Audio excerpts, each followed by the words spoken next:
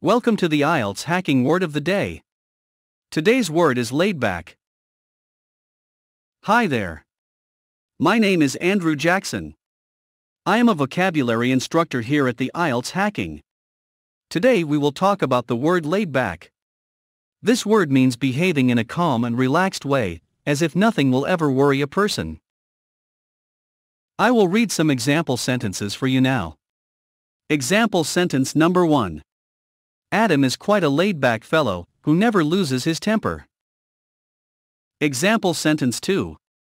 My friend John has a laid-back attitude to life, so he is always relaxed, and never sweats on small stuff. And finally, sentence number 3. I was flabbergasted to see that she was very laid back about this situation.